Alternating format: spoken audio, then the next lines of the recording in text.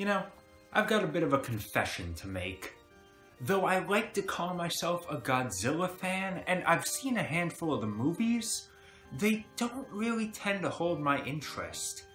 Of the 9 Godzilla movies I've seen, the only one I can honestly say I paid attention to was the 2014 movie, which, for what it's worth, I enjoyed. So I'm excited for King of the Monsters, but for the most part, I tend to consider myself more of a sideline Godzilla fan. The kind of person who learned all he knows about the movies because of Cinemassacre's Godzilla-thon, the kind of person who picks his favorite monster based solely on the way they look, and the kind of person who thinks unholy things when he sees art of Monster Girl Godzilla. I just think this is a series that works better when it cuts right to the chase and gets right to the action, in a way that only a video game can. So, bust out your GameCubes, cause we're playing Melee.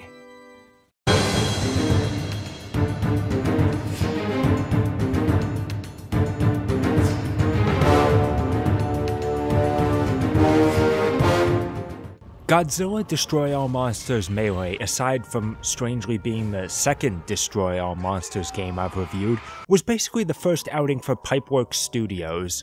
They're not exactly a large developer, and there's not much in their catalog of much note, but I do still own 2 of their other projects, Jeopardy and Devil May Cry HD Collection, both competent releases.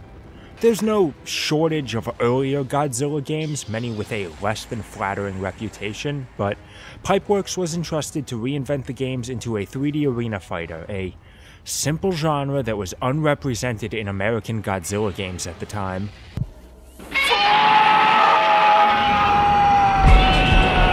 An alien race called the Vortak, who it turns out are an original creation for the game instead of using one of the many alien races from the movies, have come to enslave Earth. And to ensure the cooperation of the humans, the Vortak have taken control of all kaiju on the planet, and whatever monster you pick is the one that breaks free to wreck the Vortak's shit. This is thankfully accomplished by bashing through the roster, ending with a final battle with Mecha Godzilla on the alien mothership. It seems pretty obvious that the Destroy All Monsters name was chosen not only for sounding catchy and for brand recognition, but because even the plot is similar. So, 2 monsters are placed in one of several populated cities, most of which are strangely America-centric, and duke it out, just what one would expect. Each monster has 4 forms of attack at their disposal, in punches, kicks, appendages, and breath attacks, giving each character a unique feel. Semi-unique, I'm not exactly expecting a miracle here. Take down your opponent, cause as much collateral damage as you want, and take home the title of Monster of Monsters. Now, it's important to preface all this with the disclaimer that the gameplay here is slow. Compare it to any other fighting game and it feels pretty lethargic. It's hard to hold it against the game considering that Godzilla monsters are always bulky and awkward, especially in the rubber suits that were still in use at the time. It's iconic, exactly what any Godzilla fan would expect, but probably not what a casual player would want. Just facing your opponent can sometimes be harder than you'd expect. Not helping the case is the lack of available moves. Don't expect any long combos or special moves, just 1 or 2 button mashing combos on each attack button.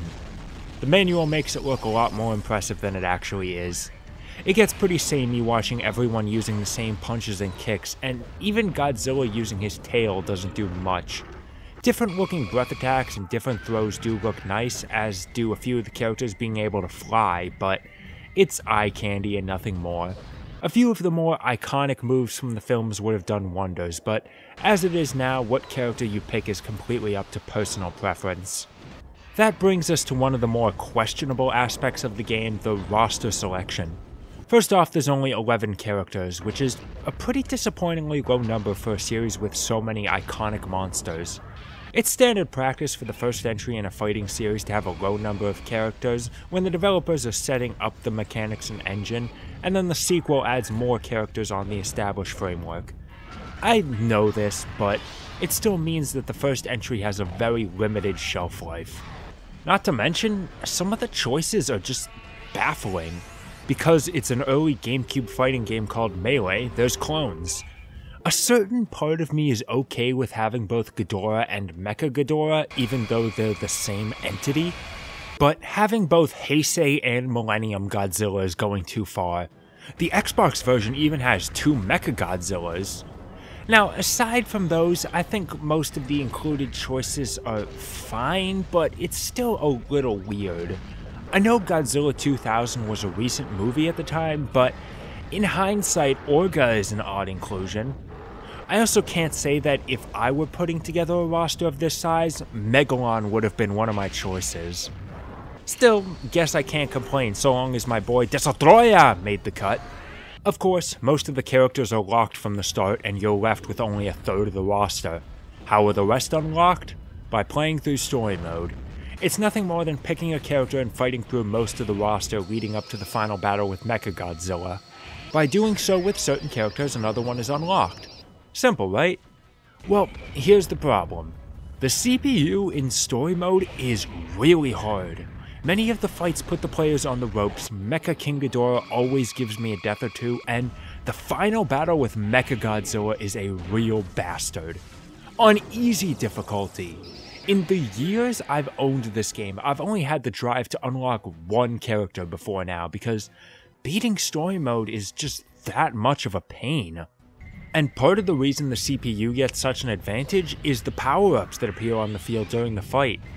There's the basic health power-up that's also the most infuriating, the similarly simple energy item, but then there's Rage. For the longest time, I figured Rage was just a cinematic way to show increased attack power, but it turns out being in Rage allows the monster to perform a devastating single attack. I legitimately didn't know that until recording. Oh, and the power-ups are the only place you're gonna see Mothra, because that's what she's relegated to. The problem with the power-ups is that, thanks to the camera often getting close up to the action, power-ups usually appear off-screen, where only the CPU knows they appear, and they tend to get to them first. I've had victory robbed from me because the computer got 2 health restores when I didn't even know they appeared until it was too late. And the power-ups aren't the only unpredictable aspect of the fight that can turn the tides, often not in your favor. The military isn't just sitting by and hoping a monster that won't kill them reigns triumphant, they're playing an active role. While the missiles they fire are usually nothing more than pot shots, they're still annoying. What's more intrusive is the ice beams that freeze whoever the game feels like, allowing the other to get a free hit of their choice. No way to control it, just a handicap that whoever's unlucky enough to be affected by has to deal with. You know, I'm starting to get the feeling that this wasn't meant to be a serious competitive tournament fighting game. Thankfully, this game was made in an era where cheat codes were still prevalent. While there are codes to unlock all characters, they don't save, so the only real way is to cheat in story mode. I think 4 times damage ought to do it. With this, the stories finish in a fraction of the time, and anything unlocked stays unlocked. And Mechagodzilla still put up a hell of a fight even with that handicap, which I think cleanly demonstrates my point about the difficulty. Heart of a champion, that Mechagodzilla. So you've beaten every story mode and unlocked every character and stage. What else is there? Well, for the single player, not much. The game is clearly built for multiplayer, to the point that most of the menu options won't even open without a second controller plugged in. The only ones that do are the standard versus mode and the standard survival mode, nothing much to say about either. What's odd is that there's a mode separate from versus called Melee, where the objective is for the players to fight it out, earning points for each hit scored. So it's a mode where the player who hits the other more often with more devastating attacks wins. Am I the crazy one here, or is that totally redundant? Did I not see the appeal because I just let the second controller sit idle? From my perspective, the only thing that's different here is that the round doesn't end when someone's life reaches 0. Destruction mode is not only much more self-explanatory, but much more fitting and much more fun. It's also a score attack battle, but instead of laying waste to your opponent, you're doing what Godzilla does best by turning a major city into a wasteland. It provides an entirely different experience to the standard battle, to the point that my sister, who had never played the game before, won a match against me. And of course, there's team battle mode. Can't even show that one to you. It needs at least 3 controllers and I only have 2. The general problem with most of these modes is the lack of any bot support.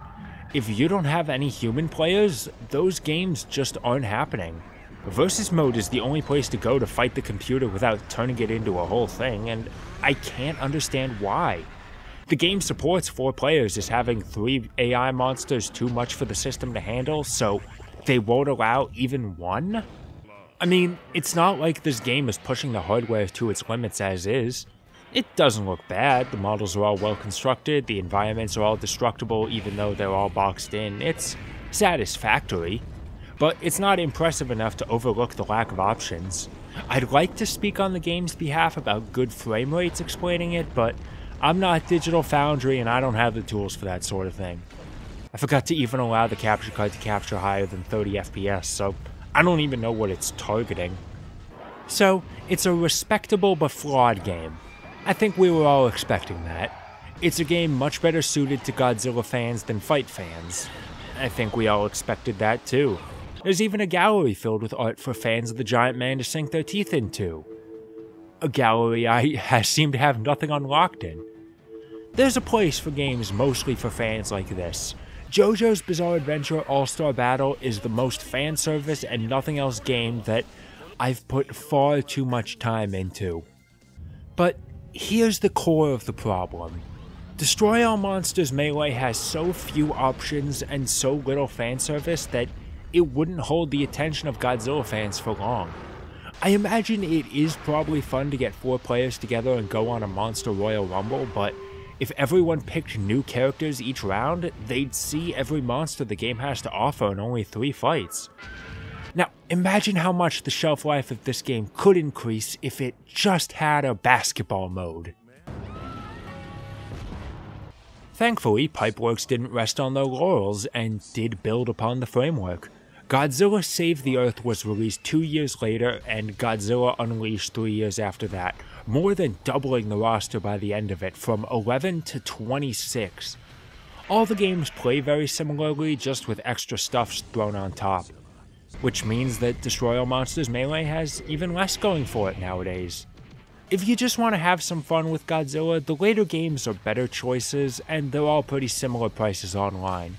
Destroy All Monsters Melee is a fun time if you just happen to pick it up, but it's aged out almost completely by this point.